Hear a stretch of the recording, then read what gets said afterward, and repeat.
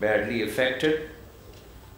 Then we have the security risk, that security factors will always impinge and they'll take precedence over business risks and business relationships. Then we have financial risks. We don't have the infrastructure for doing business across the borders, and you never know when your money will be tied up and you are not going to.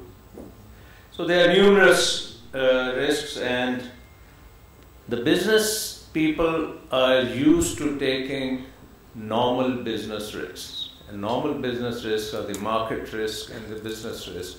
They can evaluate it, they can look at their competition, they can see what they have to do if they are going to compete in a particular market, and then they will make good decisions, and which may lead to returns for them or losses for them. But that is something which they are trained to do.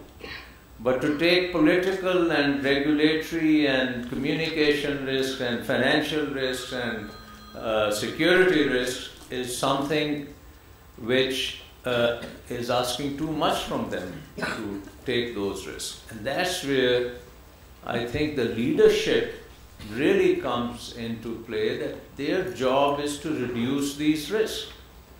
The greater the risk, the less will be the results. Smaller the risk, greater would